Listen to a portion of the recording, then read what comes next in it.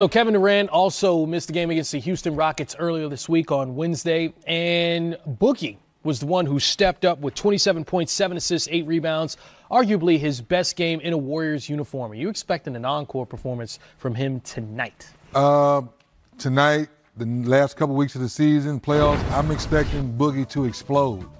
And here's why, Tough Juice. I've been fortunate enough, and Steve, I always say I thank you on air because since we've been doing Players Only Tough Juice late October, early November, I've been watching him work out, watching him go one-on-one full court. You have? Understanding he was going down playing with the G League, never complaining, just waiting for that leg to get 100%. I did that Warriors game against the Wizards. I talked to him personally, Tough Juice. I said, when did you realize your leg was back? He said, I'm coming down the steps with my son to pick him up, and I was no longer hesitating. And that's when you hear those stories of he was ramping up the workouts. He was ready to go. Then they said, wait one more month to make sure.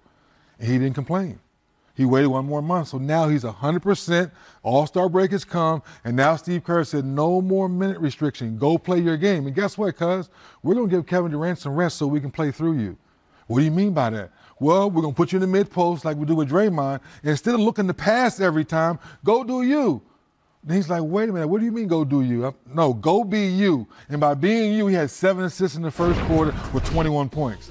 And he's like, oh my goodness, I'm not used to having all this talent around me that everyone's watching Steph Curry cut. They're watching Klay Thompson cut. I'm one of the best passing big men in the game today, and I'm still a young guy. I understand now, the more unselfish I am, the ball's coming right back to me because my teammates are so unselfish. So I'm going to answer your question again, Chris. I'm looking for Boogie to explode for these last couple weeks of the season and into the playoffs. And against Steven Adams, Karan. Yeah, I think this is a great test for him. And look, you're not fully healthy until your body and your mind are both connected and you're healthy together. You know, sometimes you can be mentally healthy, but physically it's just not there. So when you're able to react in the way that's warranted to be a professional athlete to the measure of what DeMarcus Cousins was prior to taking that injury and that hit, and now you're welcoming the challenge and saying, you know what, I want the same coverages as everybody else in pick and roll situations. I need to know what I'm going to do, you know, going forward down the stretch in order to be effective with this ball club, because Bogut is coming, expected to be on this roster and expected to be with this squad. And I think DeMarcus Cousins is going to be a huge, huge anchor for them on the offensive end and the defensive end coming down the stretch. And a matchup we have to talk about secondary because of all the talent on the court, but they are primary players in Steph Curry and Russell Westbrook. You have former MVPs, Mr. Triple-Double versus Mr. Three-Point Range. How excited are you for this matchup? I'm super excited, but if we're keeping it 100, Klay Thompson's guarding Russell Westbrook most of the time. That's the only part. But I know Steph, the last couple of years, Tough Jude has taken on the challenge saying, no, Klay, you go over there and fool Paul George now. I want to guard Russell. That's what makes this thing juicy now, because if you put Steph Curry now over there, he's not going to guard Paul George by himself right now.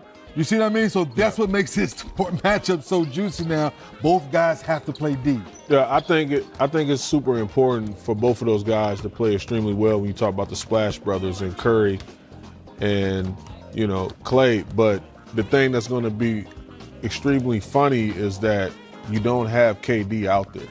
You know, and he's the guy that usually offset everything. So now you have to actually win your matchup. And Russell Westbrook is going to attack Steph Curry early and often. He's going to try to post him up, get him in foul trouble.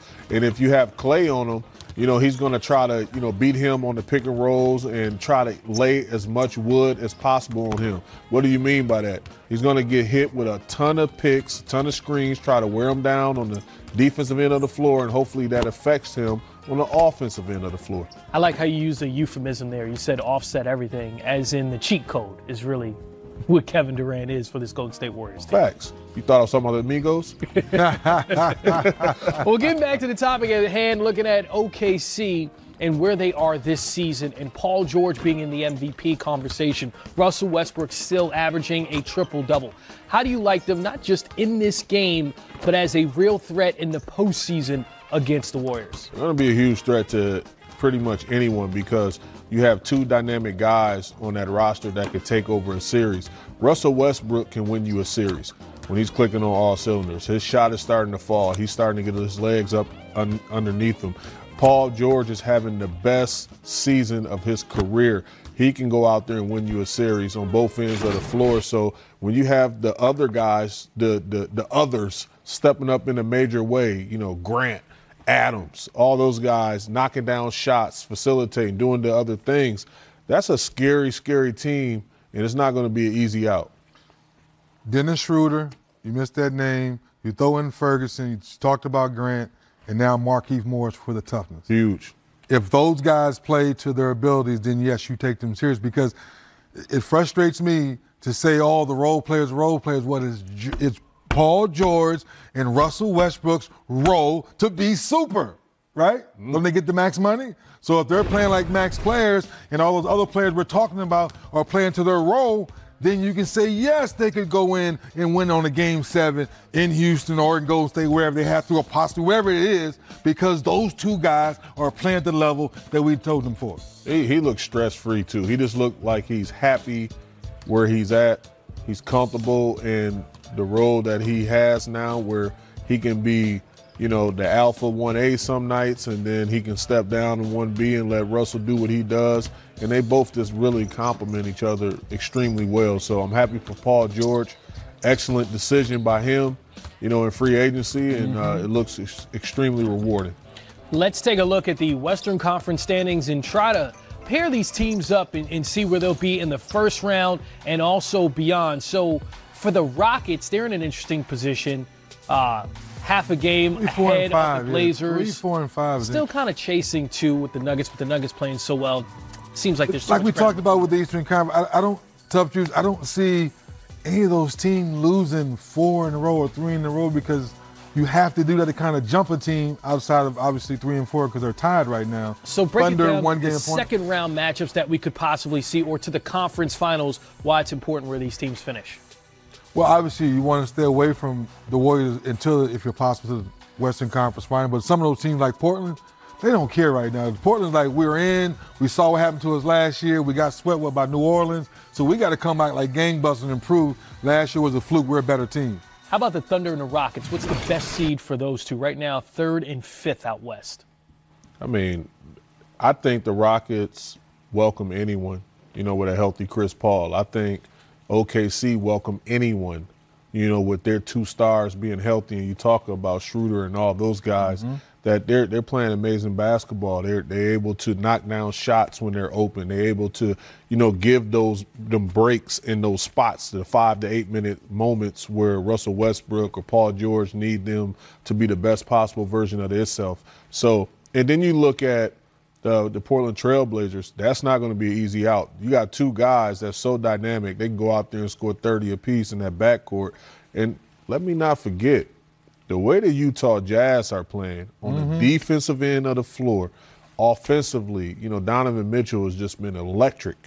And then the Denver Nuggets, like I said, I mentioned, they just young enough not to know any better, where they can shock a lot of people. Yeah, the Jazz hosting the Nets tonight. Donovan Mitchell, like you said, since January has been one of the most elite guards offensively. It's been great defensively all season. On the block, they say he's just different.